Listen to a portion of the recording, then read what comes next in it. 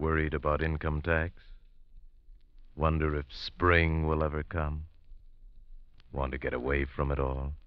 We offer you escape.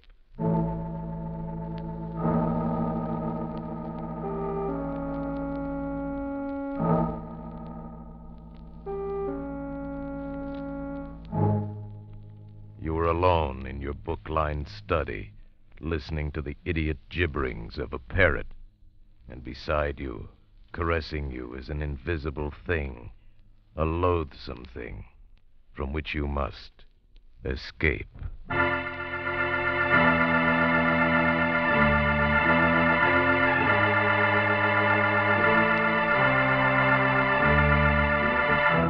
Escape.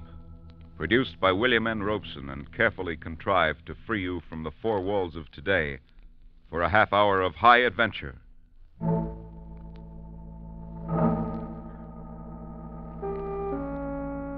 Today, we escape to the West End of London, to a little house just off Hyde Park, where lived a man who didn't like people.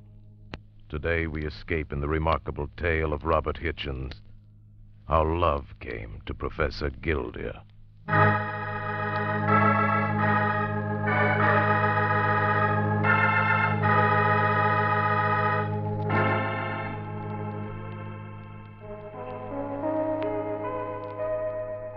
It has been said that no night ever passes over London town that sees not some strange and curious event, some occurrence too incredible to bear repeating in the light of day. How horribly true are those words.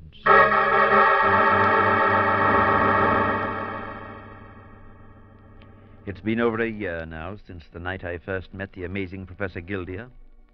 I had delivered a sermon at the rectory of St. Swithin in the East End, and was passing through the foyer in departure when I was accosted brusquely by an odd little man, remarkably sharp-featured, his face adorned by a pointed black goatee. Pardon me a moment, please.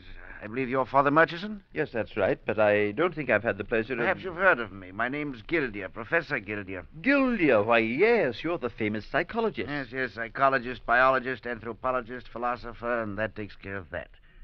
Sir, I never attend religious services. It appears you've done so tonight. I came for one reason, to hear you. Find out why an otherwise normal colleague of mine thinks you're the most convincing speaker he's ever listened to. And did you find out? No, your talk was intelligent, logical. Therefore, it could never convince anybody of anything. Thank you. You're a direct man, Professor Guildea. No time to be anything else.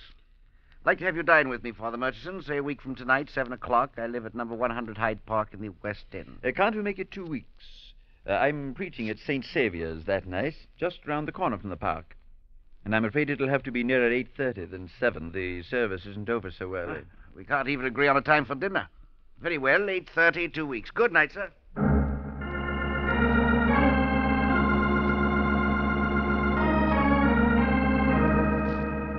Perhaps if I had known then what I haven't, no matter. I kept the appointment, of course. After an excellent dinner, we climbed the stairs to Guildea's study, a large book-lined room running the width of the house, with windows at the end overlooking the park. In front of those windows stood the one incongruous thing in the room, a cage holding a large gray parrot.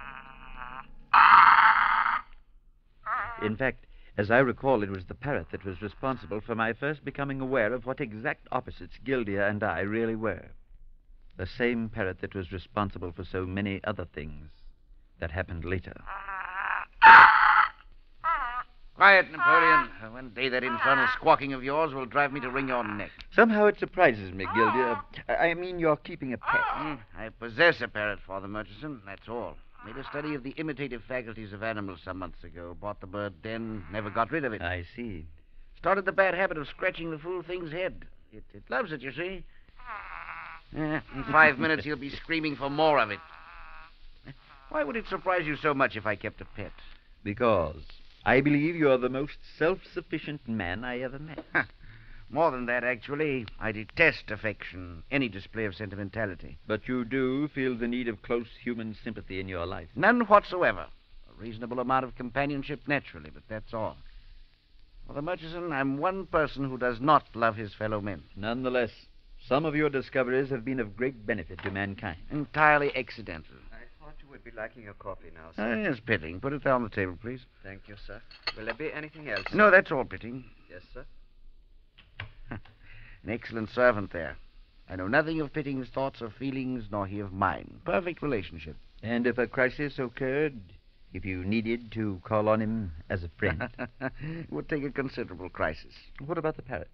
Surely you must regard it with some affection, otherwise you'd get rid of it. Napoleon? Merely a specimen. Bird's as devoid of sentimentality as I am. He can only imitate whatever he sees and hears.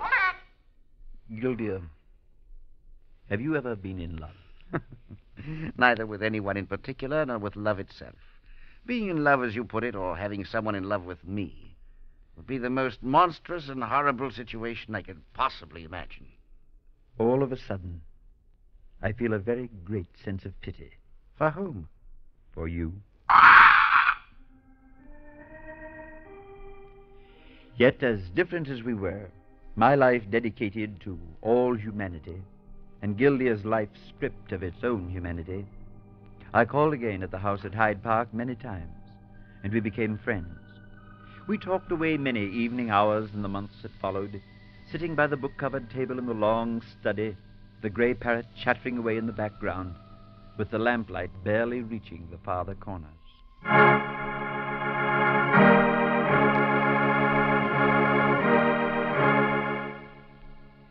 It was on such a night not long ago that the thing began. Guildea had seemed uncommonly nervous since dinner, and had spent much of the time pacing in front of the windows that faced the park. Found it, Murchison. I can't seem to relax tonight. I ever feel a completely unaccountable presentiment, a sense that something remarkable was about to happen. Oh, yes. Usually it never did. Turned out to be the effect of too much coffee. Oh, it's not that. Coffee doesn't bother me. Nothing does. Well, then suppose you stop pacing the floor and sit down. You're wearing me out. You noticed how well Napoleon's learned to imitate your voice? Yes, I have, and it's almost insulting at times. The worst thing is feeling such a strong compulsion to do something which I know to be ridiculous. Exactly what is it you're talking about, Guildea? Well, it's foolish even to mention it, but I wonder if you'd pardon me for a few minutes. Of course. Help yourself to more coffee. I'll be right back. I walked over and stood stroking the feathers of the parrot through the bars of his cage. I'd grown rather fond of the ugly bird, but it always startled me to hear him mimic some phrase of mine or Guildea's. Napoleon, you're a true creature of the devil. Creature devil, creature devil. I happened to glance out of the window toward the park across the street. The arc lamp at the corner threw a dim gleam across a bench set just inside the paling. And I was surprised to see Professor Guildea moving about the bench, peering under it, behind it, staring into the shadows nearby. He kept this up for some minutes, then crossed the street and came back toward the house.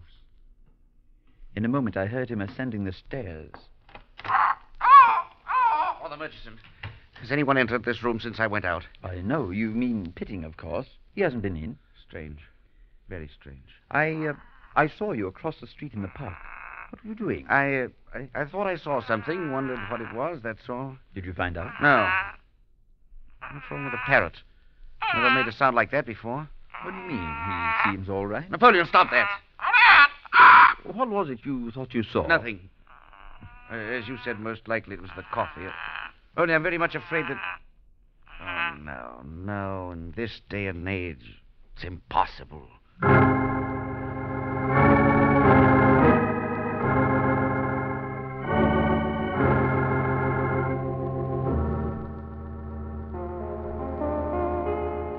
It was nearly a week later that I received a phone call in my quarters at the rectory.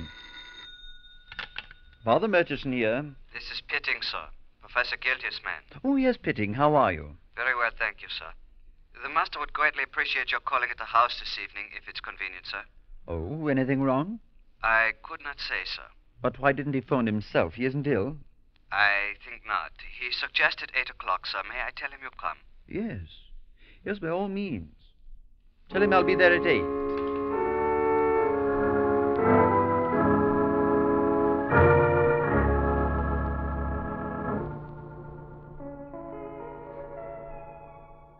There's no use beating beating about the bush, Father Murchison. I am nervous. Of course I am. Plenty of reason for it. Oh, you're working too hard. Now I'm working too hard. The other night it was coffee. As a matter of fact, it's neither one. Be quiet, Napoleon. Maybe you'd better tell me just what is the matter, Guildea. Do you feel the presence in this room of anyone beside the two of us? Well, there's Napoleon, of course. No, I don't mean the parrot. He senses it too, though. Senses what? When you were here last week, I left the house for a few minutes, you remember? Yes. I'd been watching someone sitting on that bench across in the park, a shadowy sort of figure. I had to find out what it was. But you found nothing. You told me when you came back. That's right. But I left the front door open. When I came back in, I felt suddenly that someone or something had entered ahead of me. Oh, come now, really, Guildea. I knew also that they'd found their way to this room. But I was here all the time. No one came in. Father Murchison, whoever or whatever came into the house that night, came into this room, is still here right now. You, Guildea, a scientist. Yes. Ridiculous, isn't it? But it's true. I'm only able to feel its presence. Napoleon can see it. Look at him now. Now, wouldn't you say he was watching something over there in the far corner of the room? No, I'd say he's just being as foolish as a parrot usually is. You, a skeptic? About this, yes. You've been working too hard. You need a vacation. I haven't told you the worst part of it. Would you say that I'm an attractive man? Frankly, no. Oh, I suppose to a certain type of society woman you might... No. That's not what I'm talking about. Well, then, what are you talking about? I don't know whether this intruder is a woman, man, child, animal. But whatever it is, it holds a vast affection for me. What? Can you imagine anything so utterly monstrous, horrible? Murchison, the thing, is in love with me.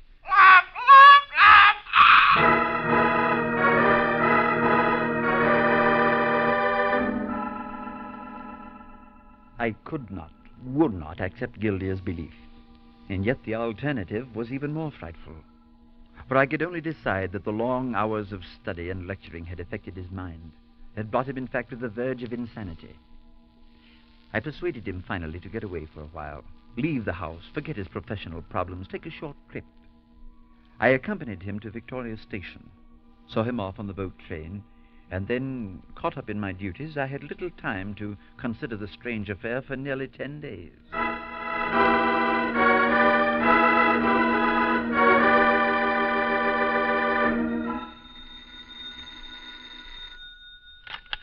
Father Murchison here. I hope I haven't disturbed you. Professor Guildea, then you're back in London. Yes, I've been back for 3 days. Well, you should have called me. How was the trip? Quite pleasant. I took passage on a channel coaster. The sea air was wonderful. You weren't troubled on the trip? Oh, no, not at all. It waited here for me. What? Then you mean to Could tell you me... come over here tonight? You mean now? Yes, if you could. You see, I can prove it to you now. Very well. I shall come right over. I stood there by the phone and shivered. The thing had become so real to him now that he felt he could go away and leave it, then come back and find it waiting for him.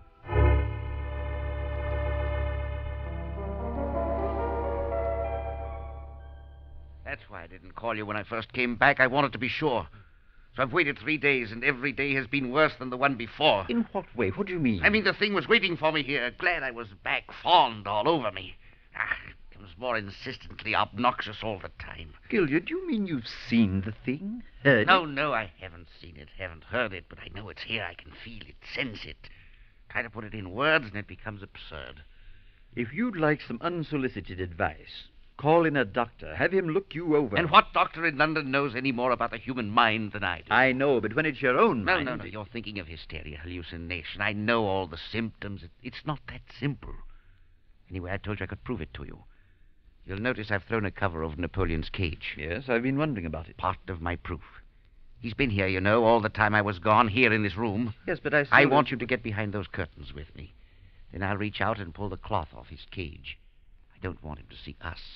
I don't know what you're hoping to prove, but, all right, come on. Ready? I'll uncover him.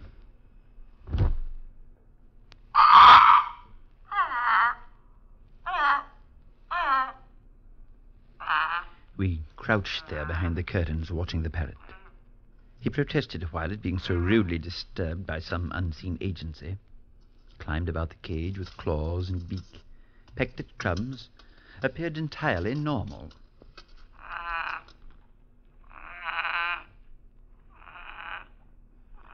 After a time, he began to fix his attention on a spot across the room.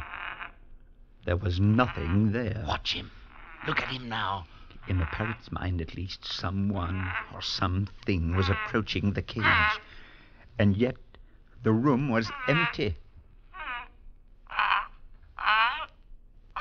Whatever it was apparently had reached the cage now, and Napoleon welcomed it with friendly chortling.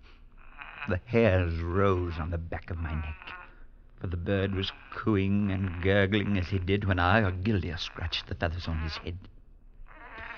I could almost fancy that I saw long, white, ghostly fingers reaching through the bars of the cage. Watch him and listen to him. He's talking to the thing, imitating it.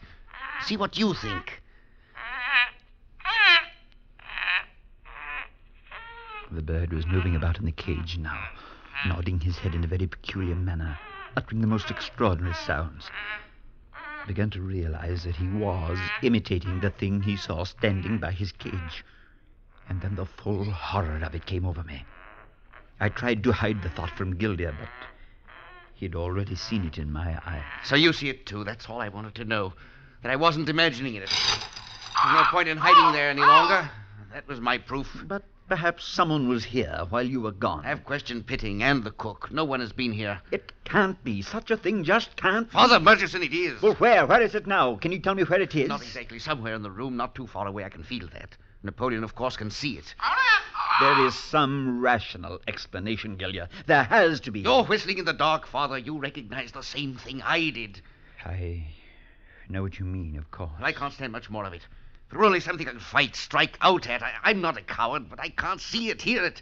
I can only feel it trying to touch me somehow, trying to get close to me, drooling with desire and affection, fondness for me. And I can't keep it away. It gets closer all the time. Guildea, you've got to get hold of yourself. Get hold of myself! You saw the way that parrot imitated the thing, those mannerisms, that gibberish. You know what it means as well as I do. I saw it, but it can't possibly... Can't you feel how hideous it is for me? I can't stop it. The thing makes love to me, caresses me, and whatever it is, it has no mind. You saw that. That thing is a slobbering idiot.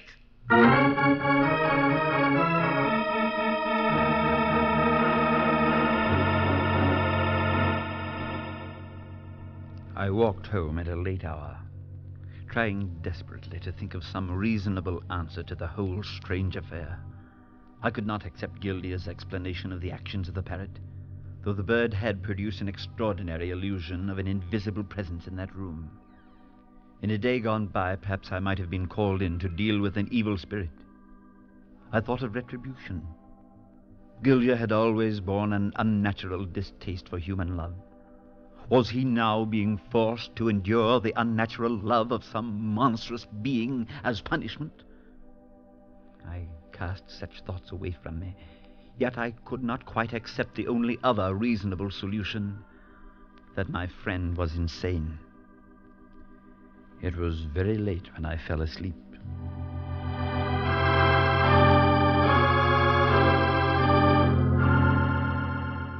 The following evening I preached at Warwick Chapel and returned to my quarters about 9. I found that Pitting had called a short time before and left a rather puzzling message. Implore that you come to Hyde Park at once. Otherwise, I cannot answer for the consequences.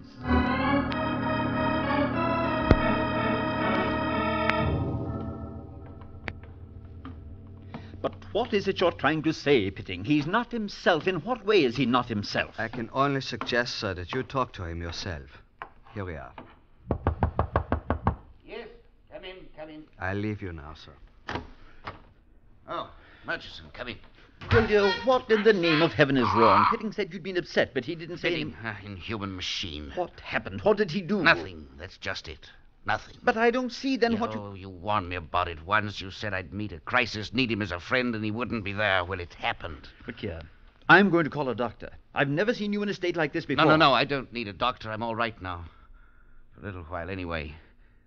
At least I think I am. Then what was it? What happened? That thing touched me. Really touched me, I mean, for the first time. It's only been trying to before. The only way I can put it, it rubbed itself against my soul. It was horrible. Now, Guildea, you Don't got tell to... me I've got to get hold of myself. I know what I'm saying. I'm sorry. If you'd felt it yourself, you'd know what I mean. It was disgusting, filthy. If it lasted one more minute, I know I should have gone screaming mad. But you don't feel it now? No, not now.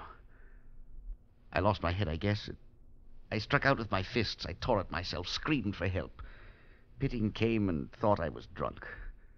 But I could feel it touching me, sickening, soft, tender, inside of me. But it left you then. You forced it away. Yes, it's still here in the room somewhere, but it hasn't tried to touch me again. Well, that settles it. Guildea, you're leaving here tonight. It didn't follow you when you took the trip before. It stayed here. That's one way you can be free of it. Then you believe in the thing, too. Believe it's real. It's real for you, and that's enough. Now, if I remember it, you're giving a lecture at Oxford the last of the week.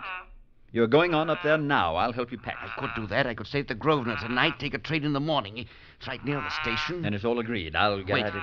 Wait. Look at Napoleon. Standing there by his cage. He's talking to it. Imitating it. Can you imagine what that thing must look like? Never mind. Let me help you start packing. But I didn't tell you what it really did this evening. What came closest to driving me insane. It doesn't matter. The thing kissed me, Murchison, but not from the outside. What?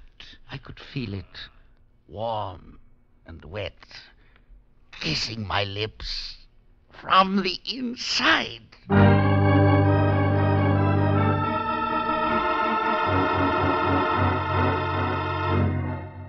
Guildea stayed at the hotel that night and caught the train out to Oxford the next morning. 4 days later, I received a wire from him. Am still feeling a bit shaky, but everything else is all right. No sign of any visitor. Why don't you try to come up for the lecture Friday night? And please get rid of Napoleon for me. Signed, Guildea. On sudden impulse, I decided to accept his invitation.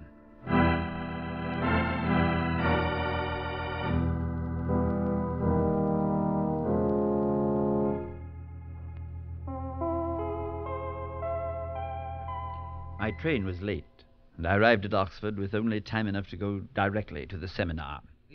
I slid into my seat just as Guildea was introduced and began his talk. He was pale and perhaps a bit drawn, but seemed otherwise composed and in control of himself. As I sat there, my mind wandered away from his talk, seeking some solution for the horrible problem which I regarded as being as much my own as Guildea's. I decided I would try to persuade him to sell the house in Hyde Park Place, since his strange fixation seemed to be bound up with it. Try to find lodgings elsewhere. Some 10 minutes passed when suddenly I noticed Guildea was becoming very nervous. He faltered in his talk, seemed to be confused. He stood there on the platform, deathly pale, his hands out as though pushing something away from him. Don't! Please don't! I knew what was wrong. Ah! Pardon me, please. Could I get through? Pardon me, let me to him, please. Pardon me, I'm his friend. Guildea, can you hear me? Father Murchison. Yes. Everything's all right. It came here. Found me out. It rubbed up against me on the platform. It's no use. Take me back to London.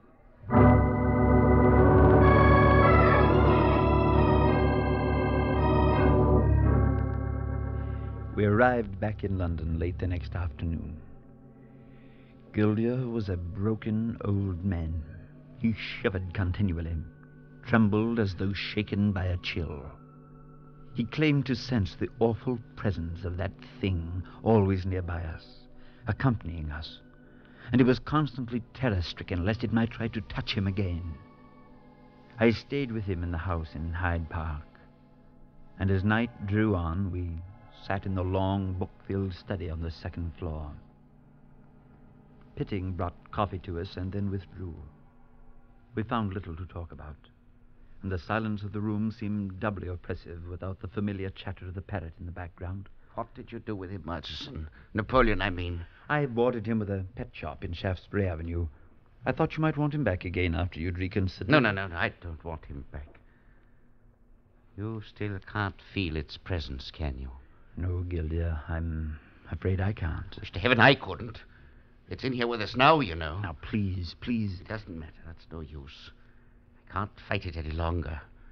There's no way to fight it. Perhaps that may be the answer, to stop fighting it. You said yourself that you felt it was fond of you, meant you no harm. Then why not stop fighting? Try to return its fondness, its love, if you will. You don't know what you're asking. Even the thought of it sickens me. Fondness, love for that thing? Perhaps it may be the only way out. Then there's no way out. I tell you, Murchison, I've only one feeling for that creature, and that's hatred. Hatred, disgust, and hatred. Please, try to be calm. Wait. What is it? Perhaps that's it. Listen. Whatever you are, beast or devil, I hate you, do you hear? I hate you. Murchison, that's doing it. It's recoiling, withdrawing, I can feel it. Guildea, please. I hate you. I hate you. Murchison, it wants to leave. It's beginning to hate me, too, but it wants to leave now. Open the door. Go downstairs and open the front door. Open the front door and let it out. All right, Guildea, if you'll feel better about it. It wants me to go along, but I know how to fight it now. Go, Murchison, hurry. I hate you. I hate you. I hate you. I ran down the stairs and threw open the front door. I stood there, breathing in the night air. It was clear and cold, and the stars hung overhead. I looked across to the park, saw the glow from the street lamp falling on the empty bench directly opposite. And at that moment came a sound that froze my blood with horror. I stood there, paralyzed, unable to move. Seconds passed, perhaps minutes, I don't know. I don't know how long I stood there. I glanced across at the empty bench, and for one moment thought I saw a shadow sitting on it. A vague shadow as Guildea saw it one night weeks before. And then the bench was empty, and I heard Pitting running down the stairs. Father Murchison, come quickly. Professor Guildea, it was his heart, I think. Yes, I believe it was his heart. But Father Murchison, he's lying up there now, sir. He's dead. Dead? Dead, Pitting? I hope so. I sincerely hope so.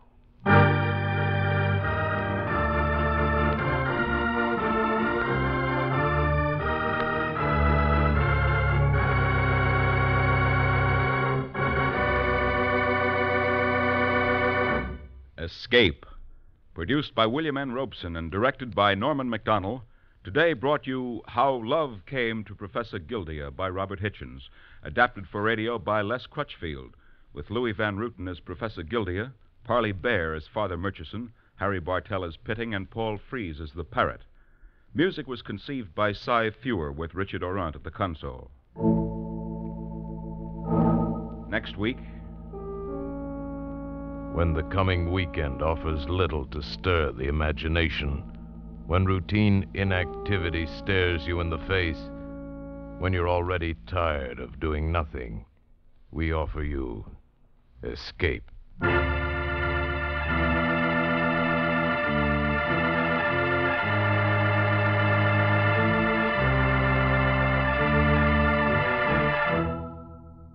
Next week, we bring you another exciting story of high adventure. This is CBS, the Columbia Broadcasting System.